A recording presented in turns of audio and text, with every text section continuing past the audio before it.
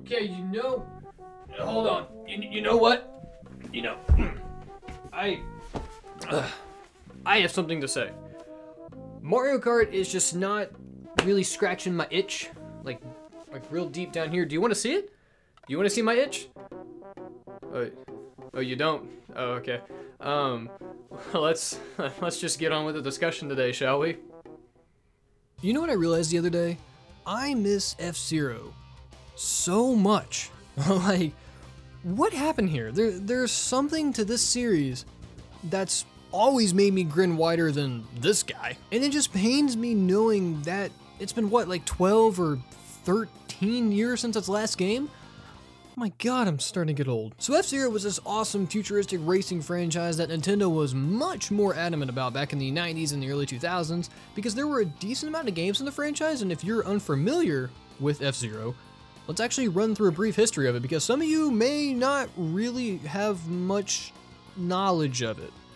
I mean, you probably do if you're watching this video, but I'd like to think maybe you don't, and I'm actually doing some good here. So yeah, back in the days of hand-drawn animation and Vanilla Ice, there was a little console called the Super Nintendo, and it housed the awesome launch lineup of Super Mario World, Pilot Wings, and F-Zero. That's actually like nothing. But it was awesome because F-Zero brought along something with it called Mode 7, which was this new type of graphical style that made everything look like it was thrown right into the third dimension, and what better way to experience this than by having some aliens and some humans race each other into the cosmos. F-Zero was fun. I always got a kick out of it with my friends and my cousins when I was younger, and nothing was cooler than when that sucker was brought to the N64. That's right, when this franchise made its debut on Nintendo's first real polygonal 3D system, it was incredible. It made the races feel even faster and more gritty and more challenging and other adjectives that make it sound cool. It also had rock. So yeah, it's kind of one of those titles I feel is often forgot about when you talk about the N64. Like I hear people talk about Diddy Kong Racing or Mario Kart 64, but F-Zero X kind of just sits there with its smaller fan base and nipples. But then, then we got graced with the eternal glory of the Lord our Savior, F-Zero GX, the pinnacle of the series. This game was uplifted and known as the racer that would kick your ass into next week, and I did not possibly think the futuristic racing franchise or series could get any faster, but Sega and Nintendo just slapped me in the face and showed me what they had planned. I could not get over it. All the modes, all the characters just filled with personality, all the speed, and this cheeseball of a storyline that I've never beaten because I am just unworthy. The mighty Falcon can't back down from a challenge now, can he? Let's do it. All right then, the first one to that checkpoint over there is the winner. Cringe. But ever since then, it's been absent from our lives. Like, we've been left with Mario Kart being the only racer from Nintendo.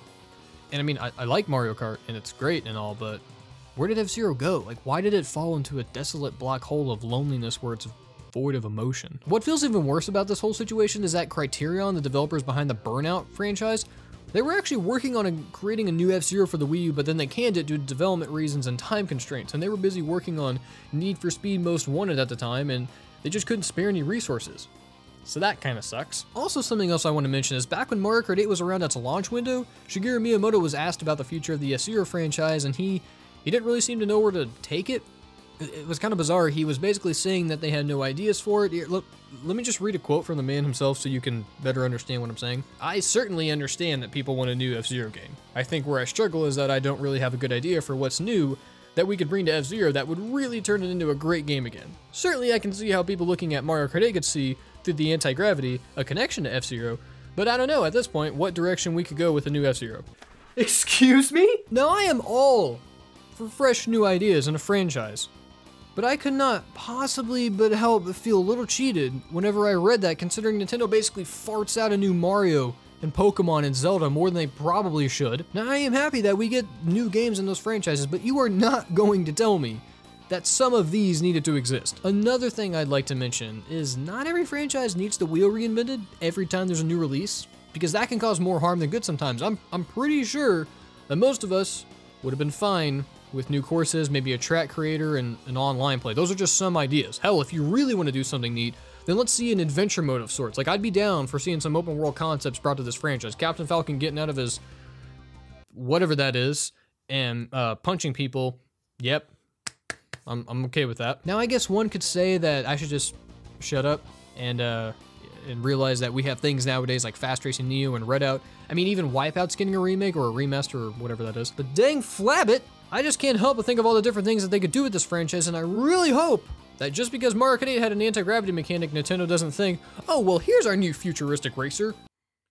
No. F-Zero can offer so much more to the racing genre as a whole, because in my honest opinion, I don't really feel like there's many racers out there nowadays that actually challenge me enough, and that's kind of the primary thing I love about this franchise, because you're constantly blazing down slopes and whooshing around turns while bashing into others as you try to squeeze yourself over that finish line.